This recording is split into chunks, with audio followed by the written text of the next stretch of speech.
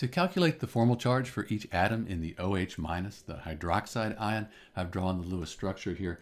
Let's go for each atom and figure out the formal charge. We'll use this equation right here. So for oxygen, oxygen is in group 16, sometimes called 6A. It has 6 valence electrons. From that, we'll subtract the unbonded valence electrons. These are the ones not involved in chemical bonds. We have 2, 4, 6 of those.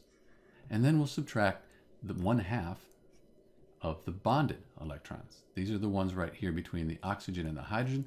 They form the chemical bond, so we have 1, 2 of those. 6 minus 6 is 0, minus 1 is -1. So the oxygen has a formal charge of -1, which we'll write like this. For the hydrogen, hydrogen is in group 1. It has 1 valence electron.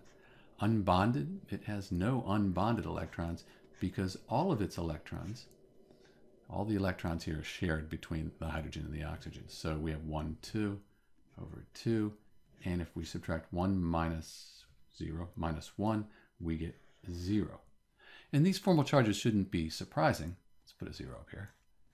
Because the overall hydroxide ion has a negative charge. So we would expect to see a negative charge on one of the atoms, and that's the oxygen here.